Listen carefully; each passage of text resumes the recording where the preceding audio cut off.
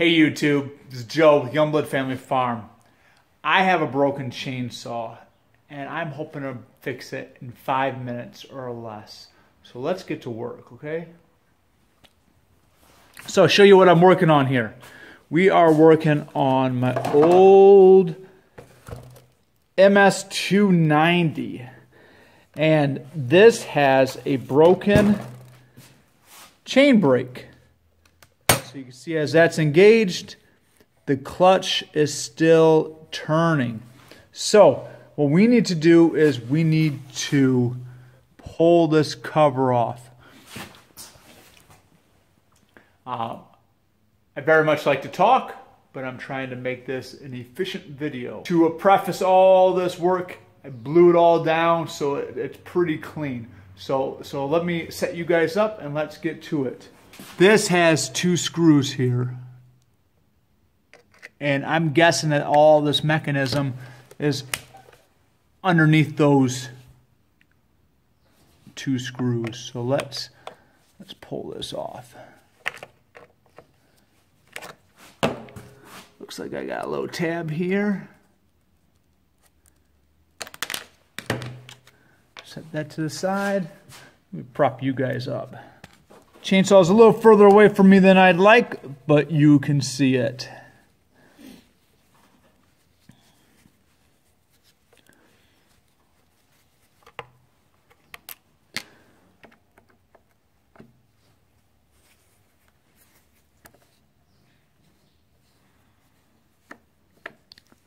Now with a little bit of time on my hands, I've been trying to do my summer wood cutting now instead of during the summer, because I got the feeling that I either will be teaching during the summer or I will have to do a lot of food growing this summer. So there is the mechanism, and I was expecting to see a spring broken, and it doesn't look like there's a spring broken, but what you can see way down in this bottom corner there, you can see my band is broken. So let's prop this up and let's see what it takes to pull that band off.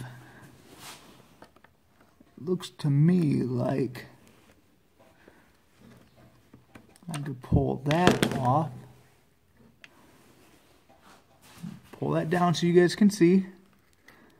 There is half that brake. And there is the other half of the brake. Pull it down again so you can see.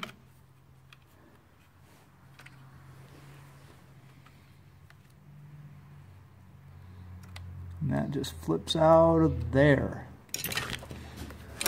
So that's the brake. What we have here is, this is a part saw that I have. I'm a big advocate of having parts. This is probably a $10 part, but with the current situation where we're not supposed to go anyplace, I'm really glad I have the part. So what we're going to do is we are going to pull this one off.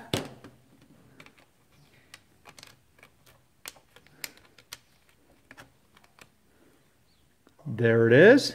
That is the band brake, if you will. Let's wipe it down. Now we are going to install it into the old Stihl.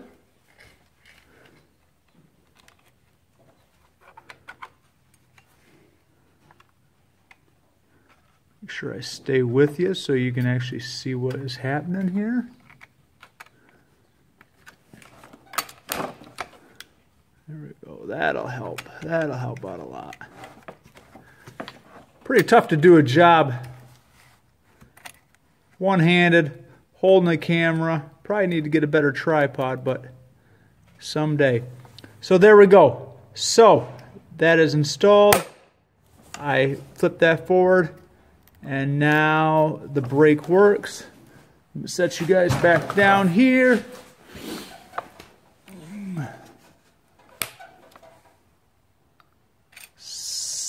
Clutch spins. I engage it. It locks out. I need to put this cover back on, put my little bumper back on, and then assemble. And that, my friends, is pretty simple. All I needed was a Torx head screwdriver and a little flathead to pull that piece out. 5 minutes, maybe not. It took a couple minutes to blow that thing out. I'm a big advocate of having extras. I try not to have too much extra on hand, but a friend of mine gave me this old chainsaw. It was really nice to not have to order that part and wait a couple of days or a week or have to go out to get it. Chainsaw broke yesterday. I was able to put it on today. And so, yeah, so that was it. Pretty simple. This is a job that a mechanic does not need to do. I'm not a mechanic. I have a few tools and I like to use my chainsaw. So, how did I know it broke? As I'm walking through brush, stepping over the log, I like to set the kickback brake. Just so if I fall, if I goose the chainsaw a little bit, it doesn't start spinning. So I will set it as I'm walking around. And I noticed it was continuing to spin, and it was an easy fix, and I'm happy. I'm gonna put it together, sharpen the chain, and get ready to cut tomorrow. So 5 minutes, no, but pretty quick fix. So thanks for joining me, guys. Bye.